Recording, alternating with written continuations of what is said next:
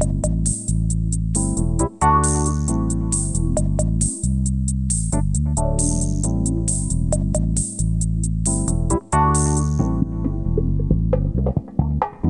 to the After the Show Movie Podcast, brought to you by your hosts, Ascully and Cidtalk. We're addicted to movies.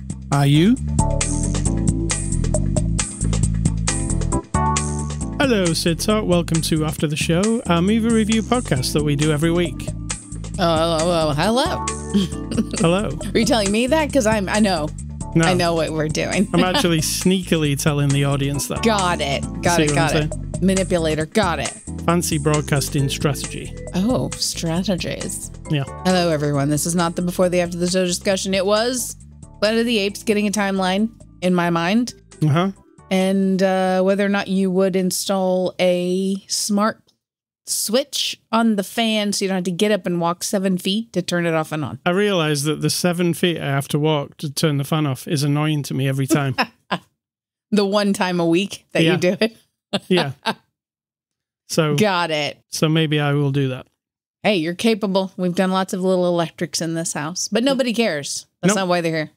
Well, maybe they do. Maybe they're electricians and they love that kind of talk. They're not going to listen to a podcast about being about amateur electricians. That's the best kind. What are you talking about? Just waiting to see how badly we injure ourselves. Yeah. All right. Welcome to August, Cidtalk. It's 1st of August today. 'Tis. On Thursday, August the 1st, we're going to take a look at a new movie on After the Show, number 850.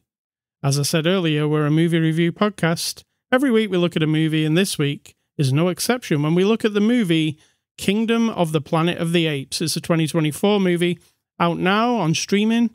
It's also going to be on Hulu from next week, apparently. So check that out, Cidtalk. No, thank you. And I mean, I've seen it, so I'm good. Yeah, you don't need to. It's rated PG-13. Its runtime is 2 hours and 25 minutes. And it's from our friends at Fox and Disney who sent us a code for review. Cidtalk, can you give us the synopsis of the movie Kingdom of the Planet of the Apes? Well, I can.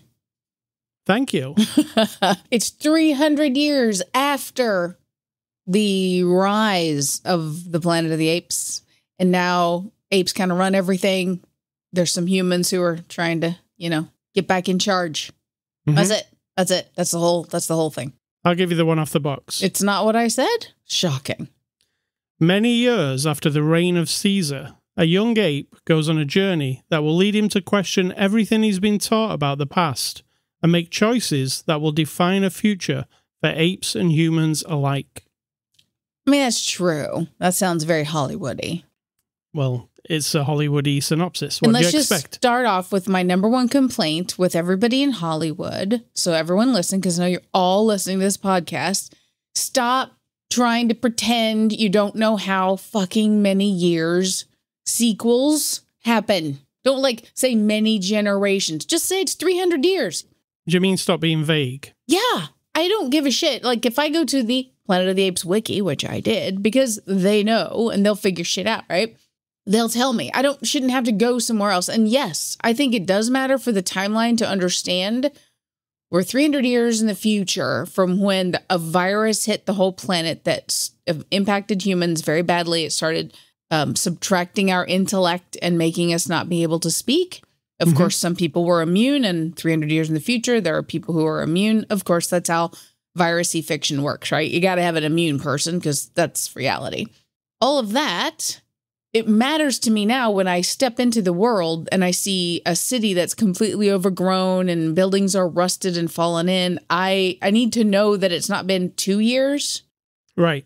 Or that it's 1,000 years, because I want to be in the world and get it. I don't want to be guessing and go wow, how long did it take for this to happen when you have no other references? So just put on the screen real big or have somebody say it.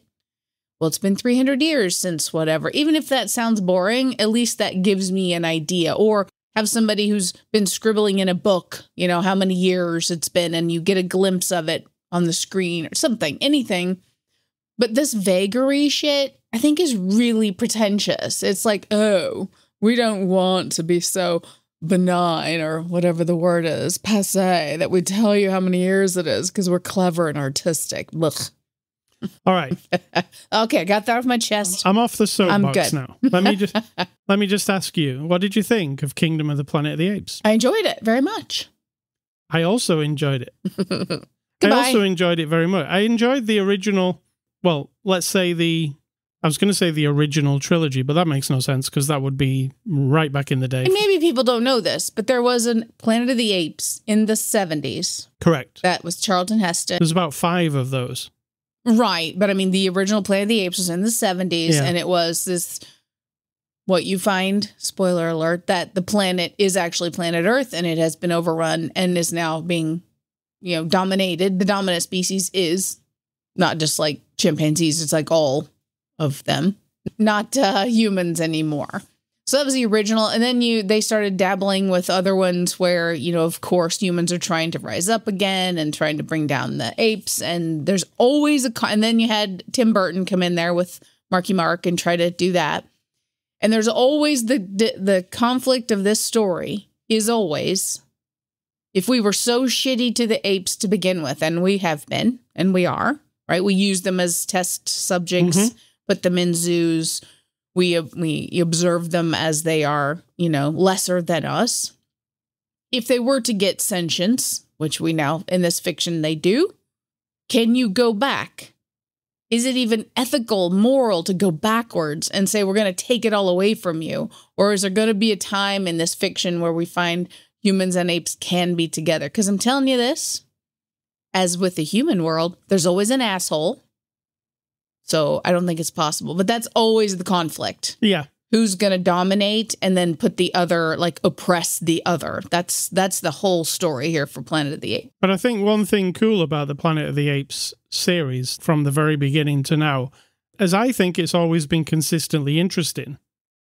Consistently good too. I really enjoyed the TV show, which ran in the 70s. Even the TV show was very good. I don't know if it's that I really like the story or they've just got it right most of the time. I think the Tim Burton one might be a bit of a misstep. That might have been where I was like, ooh, that one's Are you just saying that because other people say it? I remember I didn't like it. What didn't you like? It was a bit too out there. Well, it was a remake, essentially, of the original, so that it was a man who went to space in the current times. Yeah. And then something happens. The spaceship Maybe that was crashes down. And he's wandering around this planet of the apes, thinking he's gone further afield and landed on a separate planet. But what's actually happened is something happened and he was frozen in time for 400 years, comes back to Earth, and it is now Planet of the Apes. Right. That's all they were doing. So if we didn't question it in the original... Yeah. Maybe I just felt like, oh, why are we doing this again? Yeah, and it was a bit extra testosterone-y, I believe, if I'm not mistaken. What, Marky Mark in a testosterone movie? What do you mean? Yeah, that was the one. Testosterone, that sounds like a pasta dish. Yeah, let's have some testosterone with pasta. Marky testosterone. Oh, God. I've consistently liked Planet of the Apes. And I think the story is always cool. And yeah, you could say they just keep telling the same story over and over again. But they do. That's the truth. Since these new versions of Planet of the Apes turned up, starting with the James Franco one, the technology that they use to make this world come to life is astounding. I could just look at it all day. Like even today, when it opens in the jungle and the apes are just on this little mission to get an egg. But the whole thing, you're just like going, wow, I forget how good this looks. Does it look better this time or does it look the same as the last one? I'm not sure, but it still looks great, right? So visually, it's a winner every time. I'm looking at the screen sometimes and I forget. And then I go, oh, there is actually no people here. Yeah, there's nothing here. I mean, it's motion capture, people with motion capture suits on, but then digitally done. I even asked you during the movie, when the apes are riding a horse, is the horse real? Did you check on that? I don't know. I saw from one of the other films, motion captured suits people on real horses. So probably real horses. But the story here in this one, did you like it? After the original trilogy of this, and we've gone through Caesar's arc, basically, we're starting a new What did you say? You said at the beginning. What? Is it 300 years exactly? Yes, exactly 300 years. So Caesar, who he's talking about, if you haven't watched the other movies, is the first ape chimpanzee that James Franco taught to do sign language and think and do puzzles and communicate. Like, you know, that was part of a science experiment and all that back in the day. And then humans developed a virus that started spreading amongst humans and apes. And that is where everything flipped around and humans got dumber and apes got smarter. But Caesar was the first and wanted to bridge the gap always between humans and apes. But of course, amongst the apes, as with humans, there was always an asshole. And so somebody in the ape world is like, screw the humans. They've been terrible to us. Let's just burn them to the ground, right? So then Caesar was the one trying to be the right leader for everyone. And so now 300 years later, different factions of these apes and gorillas and what's the guy with the flat face? You know, all the different types. Orangutans have different interpretations of Caesar's history, which I find very fascinating because, of course, that's what happens. And so now they all try to follow in Caesar's whatever he stood for, but very different interpretations. So that's where we're at here. One group wants to like try to make it all okay and balanced and be good leaders, and the other ones want to just control and be a tyrannical despot. Yeah, hence the kingdom. Yeah, exactly. Now, if I was disappointed about anything, and it's nothing, I think the film's excellently made. I think that everybody was good in it. I cried multiple times. Yeah, it just involves you, doesn't it? The whole thing. I wasn't bored of it. It was just I'm involved, right? But I have well, it's not a problem because it might happen in the next movie because this clearly is going to be another trilogy probably. We saw the intelligent humans. I want to see the dumb ones. I want to see. There's not much going on, is there? I want to see a gang or a kingdom or something of the dumb humans. Well, they wouldn't have a kingdom, would they? Because they're stupid. No, we did see them. They all flocked to the little stream and they were squatting and drinking water and looking like rats. When you say we saw them, we saw about 20 of them. Yeah. Yeah, I want to see like a bunch of dumb fuckers. I don't think they're going to be all claned up because they don't know any better. At least the ones who are affected by the virus that makes them like intellectually stunted. So I don't think that's going to happen. I feel like we might encounter maybe a dangerous bunch of them in the next movie, because maybe who kind of like the zombies from that one movie who kind of figured it out. Yeah, but not fully. You know what I'm talking about? Yes. Is it the mall one? Yeah. Where the guy from the gas station starts leading the zombies. One of the George Romero movies, right? He actually can figure out to... Oh, it's Day of the Dead, that one. Is that the one? Yeah. Right. Yes, they could make a good antagonist, I guess, in another movie. We come across semi-dumb people. The ones I feel like an army of dumb humans would be very easy to defeat. Yeah. Well, I'd like to see it. See, you thought of that. Yeah. And what was my idea? I want to see a faction of the apes and gorillas and all them who have risen above all of this stupid warfare, and they are building dwellings like what we're familiar with, like not out of sticks and trees, but like refined, and they're starting to shave off their hair and wear fancy clothes because they've somehow figured out the history of humans, and they kind of like that. And then they're trying to build their power with wealth. I think that'd be cool too, yeah. Are we writing this shit for them before they even get started? That may be the third movie where the apes start to turn into men. And the humans are all servants. And the humans are all idiots as well. Like bumping into stuff and like, I don't want them to all be idiots, but like at least subservient would be interesting. Yeah. So, yeah, no, I want them to be like completely like it flips completely. I mean, it did flip completely in this movie. Mm-hmm. The apes are in charge and we're idiots. But like I say, we see a few idiots, but mostly we see some humans that are not idiots. I'm fine with that. Strangely, this thing your dad doesn't bother. I guess I like a bit of idiot human in my in this. If I've been told that most of the humans are stupid now, I want to see the stupidity. Yeah, but they can't. I don't want a comedy. But you can't show it because they can't function. They're just surviving. Right. All you're going to see it's kind of like Alpha from Walking Dead, her people out in the woods, kind of amongst the zombies, right? They're all disgusting and barely surviving. That's what you would see. Well, I'd like to see a bit of that. You don't have to make a whole movie about it, but I'd like to see some of the dumb humans. Or some of the like you say, the middle of the range humans. Maybe they've got a bit of noggin, but not much. I'm not sure what the story element of this would be, other than to just watch the comedy of dumb people. Dumb people getting picked off by apes, I guess. We saw that. What did you miss that part of the movie? They were running. It was too little. Yeah, I need more of it. Fascinating that this is the thing that you want to add to the world. Yeah. I really enjoyed the story here, though, and I think it was an interesting way to go with it, with this kingdom and this guy, well, not a guy, an ape. What we have is the king guy who wants to be Caesar Proximus, Caesar.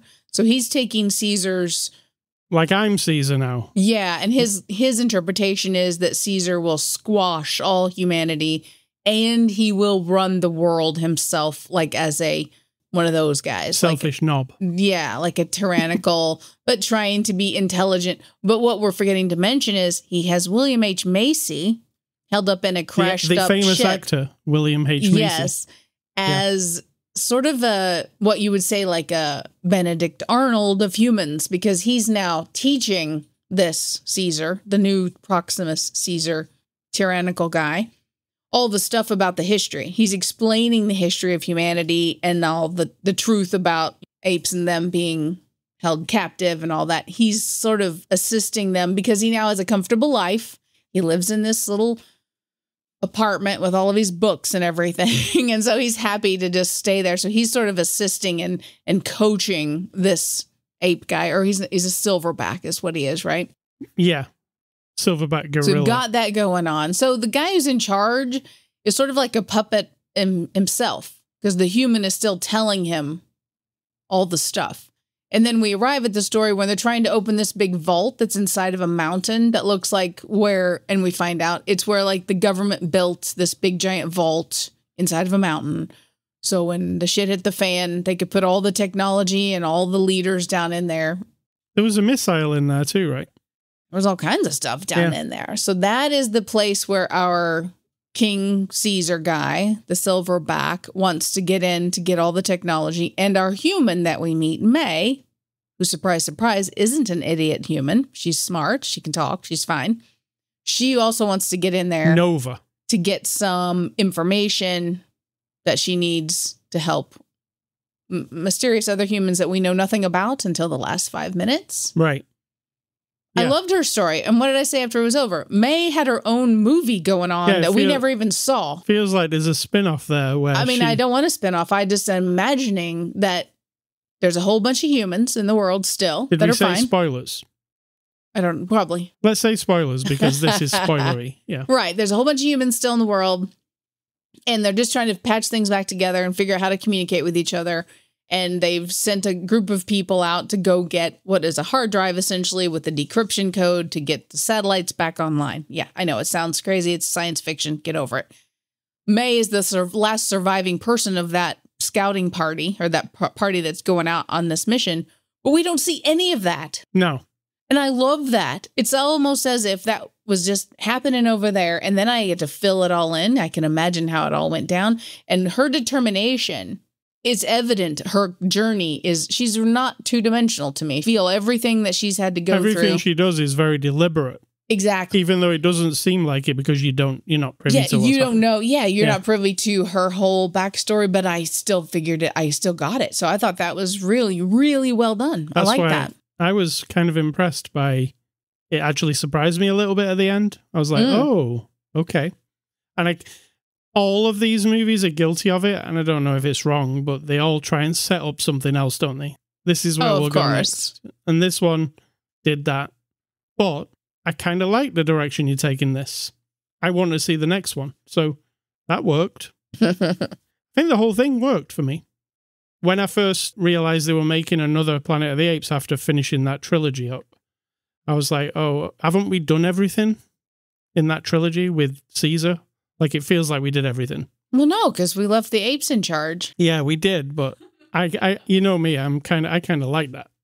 Yes, I know. That's why I want to see the dumb humans running about, you know. What it is a loop story. There is no end, just like with humanity. There is no end to war and peace, and there is never peace. There's only ever war, right? So I think it's just the human story that we're watching. Let's get on to the cast here. Owen Teague is Noah. He's our hero ape, let's say.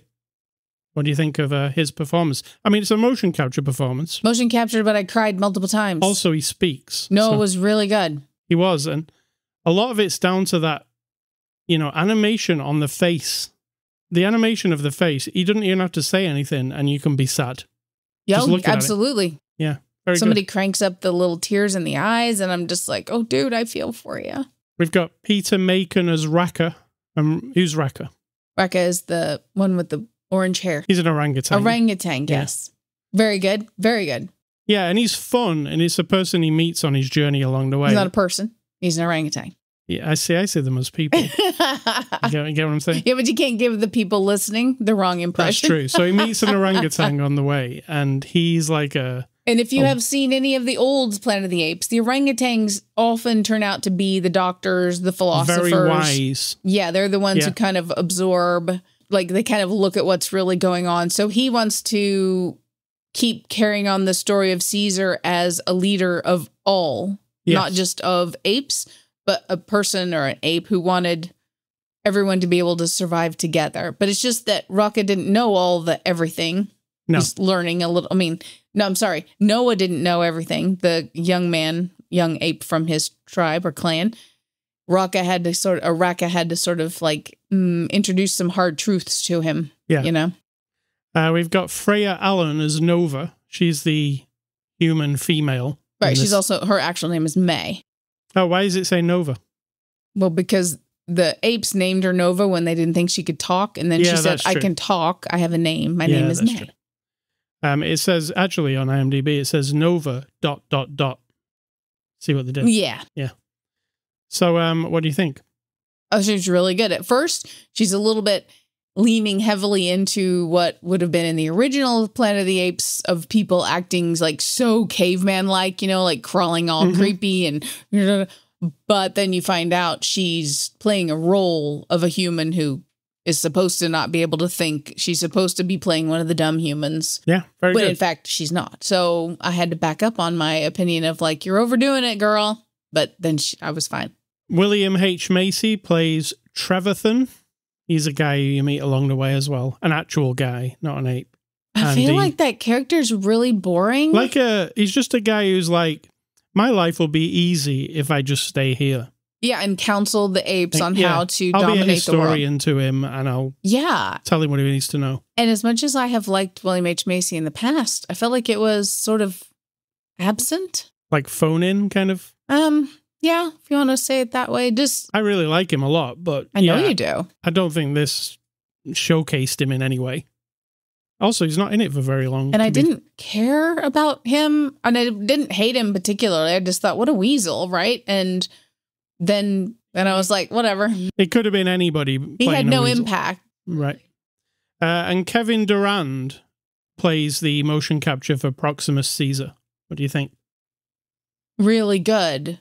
I mean, of course, he's the guy. He's the maniac. He's very commanding. He's Marlon Brando in the cave in Apocalypse Now, right? He's like, it's gone to his head, this idea that I can rule everybody. The guy that I thought was the really good, who played his henchman. The one with the shaved head. I don't know if he had a shaved head. He was like the really big guy who killed Noah's father and the big... Oh, yeah. That guy. Who was that guy? Because he was really... I feel like it was the guy from Green Mile. Is he still alive? No, he's not. Are you sure? Michael Clark Duncan. Yes. No, he died a long time ago. Did he? Yeah. So no, it wasn't him. Proximus Caesar. I'm looking now. I don't know what the guy's name was, though. If you're looking at this sheet, Eka Darville plays Silver. You know that guy? He's the guy from Jessica Jones, the dude who lives down the hallway. Yeah. He's the guy I recognized, but he's not the guy. That's him. Oh, is that the guy? Yeah, and he was really good. Well, there you go. The guy from Jessica Jones. Yeah, he was good. He was menacing. I felt like he was... For some reason, he's brainwashed by this new Caesar guy to be like the evil henchman who will just kill anybody and ravish the land to kill. Also, we have to interject here because what they're doing are going out and capturing all tribes of apes and whoever's living out in the wild, like our Noah and the apes that we meet originally, and turning them into slaves, essentially, or like part of his kingdom. It's the kingdom, and that's what he wants. He wants to be the king with all the peasants and rule them, and that's what they're doing also. Even down to he's kind of built himself a castle and he wears a crown. Yeah. Yeah. He's a jerk. He's been listening to William H. Macy a bit too much, I think, at that point, right? Because he's been telling him about the old kings and queens and the Roman Empire and all that kind of stuff. So he was basing it on that. Also, Caesar, also from the Roman Empire. Very good. Yeah. So this is directed by Wes Ball. He directed the Maze Runner movies, which we haven't seen, unfortunately. You know what those are? No. It's kind of like, it's around the Hunger Games times. It's like another like trilogy of movies where they put kids in an arena and fight to the death kind of thing, I think. Why would anyone write that again? I think it was another book series that the Hollywood were like, oh, that one did well, let's do another one. Okay. But this guy, he did the Maze Runner trilogy. He's also, next, after this Planet of the Apes, he's doing the Legend of Zelda movie for Nintendo. So that's a big job. That is a big one with lots of minefield right there. Yeah. So, yeah. What do you think of the directing of Wes here? I feel like it's a big project because most of the people, quote unquote, that we're seeing on the screen aren't as they are on the screen. They're in a big room with green all around them and a motion capture thing on every little tiny bit of their face. Yeah. And you have to direct a person to be able to go into those, in that moment of emotion, you know, when you think your mother has been kidnapped and you see your father being killed. I mean, all these things, and you zoom in real close. I feel like any director that can get me to cry at that, pretty good. And it's a big project. I mean, imagine, it's a big deal. It's huge, yeah. It's as big as movies come, really. It's just a huge thing, isn't it? I mean, it has a lot of... I would like to see the percentage of how much of the whole world is real and how much is CGI. Yeah. I bet it's... Because that's a lot to manage as a person in charge of a big project. I feel like it's more CGI than you think. And you can't tell. Everything's like seamless. You're just watching it and it's all real. In my eyes, it's all real. Yeah, see, they didn't go to a city that's been abandoned for 300 years and film there. No. And I'm never like, oh, that looks really green screeny. It all looks real. It looks amazing. Yeah. Yeah, it's hard to like be negative about it. Were we just in the mood today? We're in a good mood for this kind of movie? I'm just always in the mood when it's a new Apes movie, I think. You know? They've never steered me wrong, apart from that Marky Mark one. I think you need to rewatch that. All right, I will. Okay. All right. Just saying. Was Tim Roth the ape in that one? Yeah. See, I like Tim Roth. But that was a bit extreme as well. So he was a bit, you know. IMDB Reviews, what are those? Those are reviews on the website. And people go on there and give it the lowest score they possibly can, usually because it's a waste of time. Worst movie I've ever seen. What a waste of a franchise. It's woke. Whatever. Whatever the standard will be, you're going to find them and you're going to read them to us in a funny voice. First guy says, more plot holes than fishnet stockings. Right on. The fishnet stockings have lots of plot holes? Or just holes? All right. It says this movie is an insult to your intelligence. A plot as thin as paper blown up to 2.5 hours. The whole movie does not make any sense. And the movie makers, I guess it was written by AI, probably were aware of the thinness of the story and tried to hide it by using bombastic music on every scene. I think the movie got one thing right. We are really dumber. That part's pretty good. You should love that one. Second guy says, holy snooze fest. This one is rough. So rough, I'm typing this in a theatre while watching it. Oh my God. Never in my life have I seen a movie so uninteresting. Yeah, the monkeys move like monkeys. Shocker. That's it. There's also an occasional bird that looks cool. Wowzers, this one hurt me to watch. And guy number 3 says, Terrible decision in director. Not suitable to be placed on same shelf as predecessor. Big letdown with weak story. 2.5-hour build. No character given driver seat. Way to bring down a great trilogy. That's it. Were they thumbing that? I think or were they voice texting it and then it like didn't they were really one of the dumb say... humans that I need to see. Right? Is that what you're going to say from now on? The 1 stars are all the dumb humans. All right, so... the virus has taken root on IMDb. Yes. So yeah, they're the IMDB reviews, and I don't agree with those people. So there. That'll show them. Yeah. We didn't see any extras because we watched the streaming version. Conclusion, I'm going to give Kingdom of the Planet of the Apes an 8 out of 10. Woo! Oh my God. That's pretty high. Yeah. I mean, I'm going 7.8, but I mean, 8's high. Yeah, I'm giving it It's high. the experience, isn't it? We're not your standard little grader people. We're not measuring it against other movies. So don't get all upset and be like, what? I enjoyed it a lot, so that's because your number, what would be a 10 for you? A 10. In Magnolia. Okay. So this isn't almost equal to Magnolia, as in that movie experience. It's just that this movie experience out of a 10 was an 8 for you. Yes. That is how we score things. Yes, it's very confusing and almost irrelevant. Actually, it isn't. It's necessary because people think you're scoring to measure against another thing. No. And we're not. No. It's complicated, confusing. Don't say that what I'm saying is irrelevant. It's very important.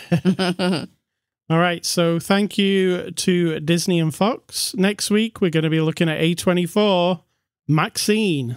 I've been waiting for this one for a while. You have. I really enjoy Pearl and XXX. Maxine is saucy. Yeah. So Maxine next week. Movie recommendations. I'm going to give you Lara Croft Tomb Raider, the one with Angelina Jolie. I always say it is a guilty pleasure, but it's not because I'm not guilty. I like it. No, I like both of them. I think they're really fun, silly, very of the time. You know exactly when they were made from just looking at them. But I think those are really fun. And the reason I say that is the girl in this movie reminded me of Lara Croft every time she was on the screen. Well, we're not going to say girl because she was a grown woman. She's not a girl, so, yes. No. I don't know why I'm thinking she's a girl. I don't either. You keep saying it, but she's... Did they try and make her look a bit younger than she was supposed to be? I don't know. I don't think so. She's intelligent enough to know how to wire shit up and how to find a hard drive that has a decoder on it and how to manipulate... Oh, I know why I think she's a girl. Because I'm thinking the outfit she was wearing, that I said, oh, she looks like Lara Croft in that outfit. It's the one where Lara Croft is really young in the games. It's like the prequel. All right, well, you're wrong. She's not a girl. So... And my second... I thought you said them already. No, I didn't. But my second one is the Planet of the Apes TV show, which I think is some of the best Planet of the Apes stuff. I know they don't go like crazy with the special effects and everything because it's a TV show. But there is some really... I think it works on the same level as Star Trek. It's like really philosophical and, dealing with... human condition. Yes. So Planet of the Apes TV show. All right. And mine are going back to the 20th century. That's from 1900 to 1999. I know it's a long time ago. And I was doing action adventure, but then I ran out. And these are just movies I've seen, not movies I'm recommending as in quality. They're just movies I've seen. They're on the long list of many thousands of movies I've seen in my life. And I think we're going into drama, maybe, but then maybe not. I've got Country, which was a sad one about farmers losing their farm. We got Tender Mercies, which is a sad one about a guy who's like abusive and conquering his own demons, also in a country setting. We've got Extremities. Can't remember what that was. We have For the Love of Benji. Not drama, not... Benji? Yeah, and then we have Places in the Heart, which is also a farm-based trauma, drama, sadness of people wearing farm clothes and being hungry and having a hard time in the fields. So. Farm-based. Farm-based. If you like farm-based movies. Country, Tender Mercies, Places in the Heart, and Extremities I have to look up. You can look it up. All right. This week, I've been playing a game. It's called Creatures of Ava. And then I was going to talk to you about it this week. And then I looked, and apparently you can't talk about it till next week. So I just want to tell you that I've been playing it. It's out next week, and then I'll talk about it next week. But I've also been playing more Suicide Squad, which I'm really enjoying. It's fun. So, Cidtalk, what's for dinner? Okay, I'm going to tell you what Extremities is. Farrah Fawcett getting revenge on a man. Is it farm-based? It is not farm-based, but it's 1986. It's drama. It's mega drama. Not farmer. Not farmer drama. City drama. Right. And for supper, we're going to have Subway. I've decided because I'm going to go out. I got to go to the store and get some milk and some other things because I'm going out of town tomorrow for a couple of nights. So I've got to get you all stocked up. So Subway is what we're having. And then what's my advice, you say? I didn't say it yet, but I'll say it to you. Cidtalk, what's your advice? I'm not sure if it's advice, but I'll just tell you. All right. I find in all of life, not just recent, people like to think it's a recent thing. It isn't. But if I have something to say that you don't like, or you don't want to hear, that it is in direct conflict or the opposite of something you already think or think you know or that you believe, and you don't even want to hear me say my thing because you think it's going to like infect you, right? Or like somehow erase what you already think. I would hope for you to trust yourself more and trust what you think and what you know. And if it is backed up with facts and truth and all that, then, we can have a good discussion. If you're just afraid that something that's very delicate, that isn't reasonable, if something I have to say, or not just me, anybody has to say might rattle that cage for you, and it is a cage. It's like you're in a prison of an idea that isn't that strong to begin with, but you're clinging to it, then that's not a me problem. Me saying what I need to say or living the life I live, being who I am, commenting on your Facebook posts, or just, that I don't have a religion or I don't have a politic or that I don't like your candidate or that I do like your candidate, whatever it isn't me trying to attach to something in you and like rip it out. I'm not trying to do surgery on your brain and remove bits and then replace them with new parts. Be willing to hear the other. I'm always willing to hear it. And what I find in myself is other people's ideas and stuff. Sometimes, not always, sometimes I think, oh, I've never really thought of it that way. Let me rethink, right? Let me rethink what I think I know or what I believe to be true. And if this new information helps me see the world more clearly, I'm all for it because that's very exciting. That's like mind-blowing to have a new experience with the world instead of the one that someone else decided for you and put you in that cage, and that's all you have. That's the only surface area you've got to deal with the world. No one can touch it or penetrate it. Never. Like, what's the point, right? So that is not advice. All right, thank you. You're welcome. Ascully.com, that's the place you can go to get this podcast. You can catch us on Twitter, Facebook, Instagram. I'm Ascully, she's Cidtalk. We're also on all the podcast sites, including Spotify, iTunes, Amazon Music, and YouTube. You can email feedback to me, ascully@ascully.com. Do not email Cidtalk, she doesn't want any of your emails or anything from you ever. And stay classy, the Planet of the Apes. I'm looking forward to seeing more. And I'm going to say think for yourselves, because if you're not, someone is definitely doing it for you already.